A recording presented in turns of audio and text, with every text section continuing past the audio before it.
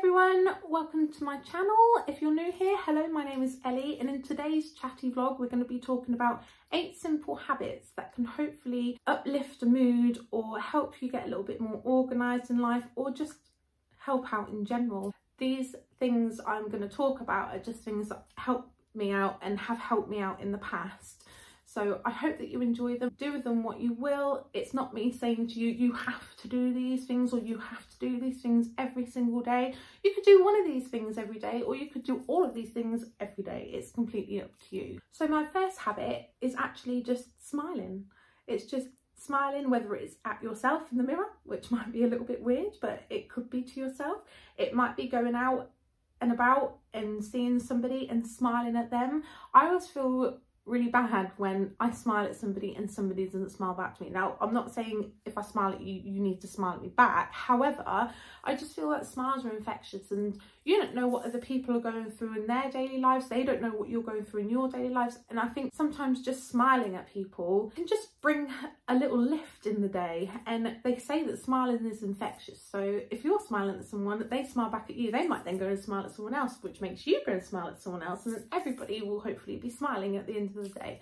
I know how the world works. That isn't how people go about their day-to-day lives. But whether it's smiling or laughing, just when you're feeling low and not in a good place, I found going and watching something that I know is going to make me laugh will make me feel a little bit better. So putting on a favourite TV programme, or watching funny clips, just anything that will just boost your mood slightly, even if it's just for a couple of seconds.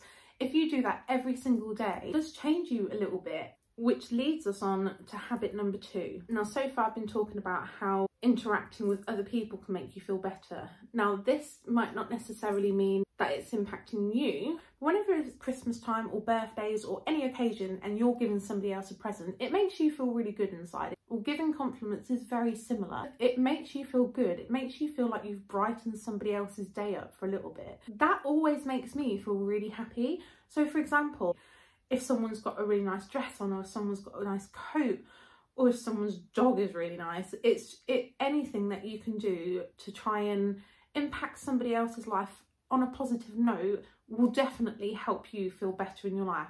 And you never know, next time you go out or next time you see them, they might remember you. You never know. And that small acts of kindness, I can guarantee you, will make you feel a little bit happier in yourself, knowing that you've helped somebody else out. Habit number 3 is plan your week or your day out with your tasks, just so that you're not getting overwhelmed. Even if you get one thing done a day, one small thing, it could be making your bed, it could be washing up. You don't need to do everything all at once. These kinds of things just snowball and continue and continue. They're on your day-to-day things. So plan your week.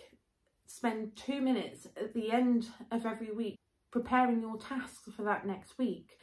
As I said, you could do washing on Monday, hoovering on Tuesday, meal prep on Wednesday, the food shop on Thursday, and just general clean and tidying on the Friday. And I don't mean as in like a full-on deep clean, blah, blah, blah. I just mean just one simple task a day will help. If you have more time to do more, then do more. But I really used to get overwhelmed, and I still do, believe me, I still do. But with planning your week, I strongly suggest that you make either a half an hour, an hour, a couple of hours, an evening to yourself to do something that you want to do.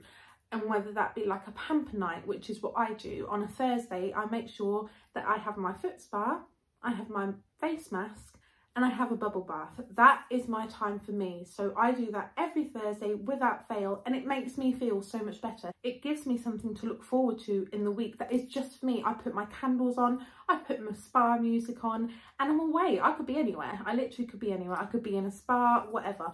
But it's just something that gives you a little bit of you time. If you don't have an hour, or if you don't have an evening, or if your work or home life is very chaotic, just take 15 minutes. Try and find time in your busy life to just look after you, because believe me, you need it. You deserve it, so take it.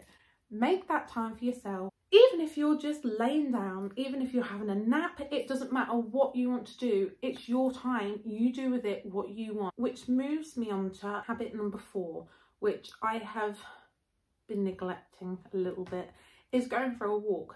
Just simply going for a walk once a week, once a day, once every 2 weeks.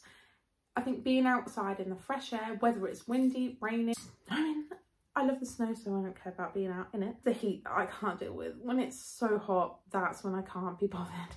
But luckily, with this weather that we've been having at the moment, it's not been that hot. Going for a walk, being with nature, even if it's just around the block, just go for a walk. Clears your mind. It allows you to think about things. It allows you to either clear your mind or go through things in your head. A walk is free. You can go anywhere. You can drive somewhere to go be somewhere nice. You can walk around the block.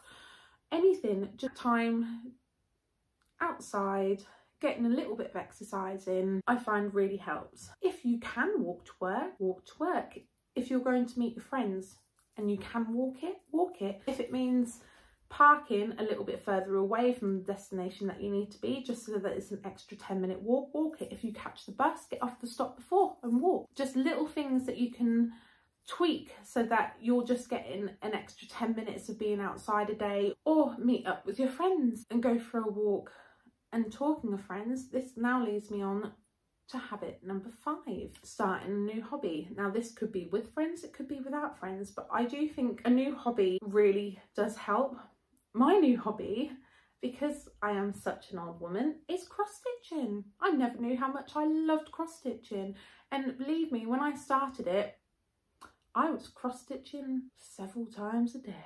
But I love it. I love it. I love putting the music on, lighting a candle, sitting down, cross-stitching. You don't need to pay for it. It could be a hobby that it could be something that you don't need to pay for. As again, you could just go walking, bird watching, reading. It can be anything, but that can kind of intertwine into the planning your tasks and planning that evening or hour to yourself. Just a simple hobby that you can do by yourself, or if not, if you want to go and do something with your friends, if your friends do something, going to the gym, going to classes, any kind of hobby to get you out of what you do in your day-to-day life. Anything that can relax you or engage you, it could be anything.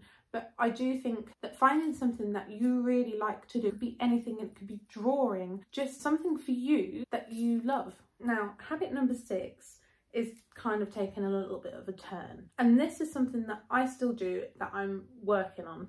And especially now doing YouTube and being so new to YouTube, I'm really trying hard not to. But number 6 is comparing yourself to others. Now, let me just say, before we start, whoever you are, whatever you look like, you're beautiful in yourself, and don't let anybody else tell you otherwise. I think in today's society, social media make out as you have to be this shape, you have to look this certain way, you have to follow this diet, or you have to be into this kind of things. You can't wear that. And I just think it's wrong. You be who you want to be. But comparing yourself to others in a negative way, it creates such a downward spiral, and it can sometimes be very hard to get back out of it. So all I'm trying to say is stop comparing yourself to people. You are your own person. There is not another person out there like you, and you should be proud of who you are, where you've come from, what background you have. You could have how you've improved your life, or how you feel like you've improved your life. No one else is you. And no one else will ever be you, and no one else should ever be you. So again, if you take anything else from this video, just take the fact out that you are great and be who you want to be. And then kind of leading to number 7 is, I think, being vulnerable, letting go of negativity, learning that sometimes we can be wrong in situations and maybe apologising for things. My one big thing in my life is time. I am very strict with, this time we need to be doing this time we need to be doing this, whereas at the moment I'm really trying hard. And through the first year of my little boy, I think I was so reliant on time frames and time structures. It just kind of like ruined me, because I was never like this before. I was always late to things, and I was always the person that, I don't care what we did, I don't really care. I always cared about what I ate, but I wasn't really that bothered about things. But now I get very anxious if timing goes wrong, or if Alfie doesn't sleep until when he's supposed to sleep till. I'm trying so hard just to be vulnerable and just relax, but just letting go. I think letting go of grudges and learning to cooperate, I think, is a big one. So if any of you out there are struggling with family members, with partners, with friends, and you've got a lot of negativity about someone in your life, try and maybe let it go. Either let it go and move on, because that might be what's dragging you down in life, that might be what's helping towards low moods, but just try and talk through a situation that has been burdening your mind. Just try and sit down, even if it's not with that person or with that group of people, just with someone. Just sit down and talk about how you're feeling. Be vulnerable with someone and just let anger out, let sadness out. It might not make you feel better forever, but it might make you feel better for a little while, which then leads me nicely into my final tip, number 8, which is what I am trying to do at the moment, is try to live in the moment. I hate the phrase live in the moment, I really do, but I do think it helps. I don't think there's another way to say it. Living for today, living for now. Put phones down, spend time with people that you love, spend time doing things that you love. I think technology nowadays, everybody's so consumed by technology, watching TV, being on phones, being on games, and living together but separately. Like, I just feel like being together with people, but just whatever your current situation is at the moment, go and live life. Go to the pub with your friends, go to the cinema, just go and enjoy it, because we only have one. And I'm now 31 years old and I still feel like I'm like 15. And I remember people saying to me, oh, I'm like 80 and I still feel 15 years old. I'm starting to realise what they mean, because time and the days and the years is just going by so quickly, and I just want to make the most of it. And doing YouTube is one of the things that I've wanted to do for the longest time. So this is how I'm living in the moment. Go and sit in the sun, go and sit in the rain, read the book that you wanted to read, watch the film that you wanted to go and see that person that you've not seen in the longest time that lives in the next village. Speak to friends that you haven't spoken to in a long time. Try and help other people. I just feel like all these things that I've spoken about kind of like all intertwine into one. And as I said, you don't have to do anything. Like, I'm not forcing you to do any of these things at all. You might find some of the things I've spoken about really stupid, but just give them a go. Anyway, I hope I haven't rambled on too much. I was going to try and make this video quite short, but it's already currently at 32 minutes, so I've got a lot to edit. But I just wanted to say, oh my god, thank you so much to everybody that has watched the vlogs, and especially to who has subscribed. Thank you so much. I think I hit just over 100 subscribers the other day, and I honestly I think just over a month, I can't believe it. I just want to say thank you so much to everybody who has subscribed and liked and everything. I feel generally actually overwhelmed by how many people have liked the content that I've done so far, and I genuinely was not expecting it. I mean, a few vlogs ago, I think I posted like one of my vlogs had hit like just over 1,000. Well, one of them is now over 6,000 views, and like I can't believe it. So honestly, thank you so much. And I am now going to continue doing this, because I did it at the beginning just to like test the waters out to see how it was going to go, but I personally think it's going really well. Like, Daniel thinks like I'm doing really well with the amount of views and subscribers that I've got already. But just on the off chance that you haven't liked the video yet or haven't subscribed, now's the time to do so. It would be so much appreciated. That'll be all for today. I hope you've enjoyed it, and again, like I said, even if I've helped out and given some food for thought, you don't have to do any of it. It's just something that I wanted to share to try and help out if I could, just to try and make you feel a little bit better. But you take care of yourselves, and I'll see you in the next vlog. So thank you very much, guys. Bye bye.